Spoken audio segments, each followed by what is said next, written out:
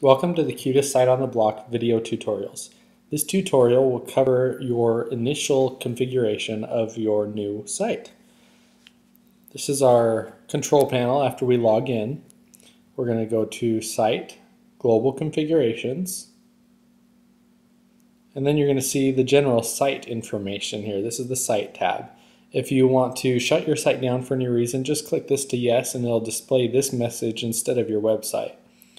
Now here's your site name, which shows at the top of your administrative pages as well as any emails.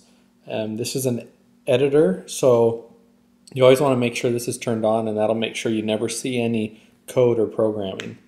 Your meta information here. This is your description and keywords that you want the website to see. The description should just be about 2 sentences long. The keywords can be about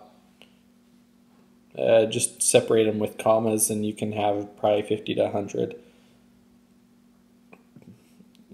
You can set this to yes. It'll make it a little bit more search engine friendly. If it doesn't work, just let us know. There's a couple of settings that need to be done on our side.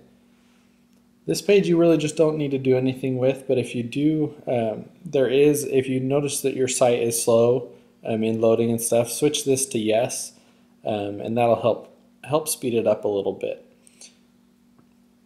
Global configuration page, all you need to do is go to your email settings and change the from name and email address.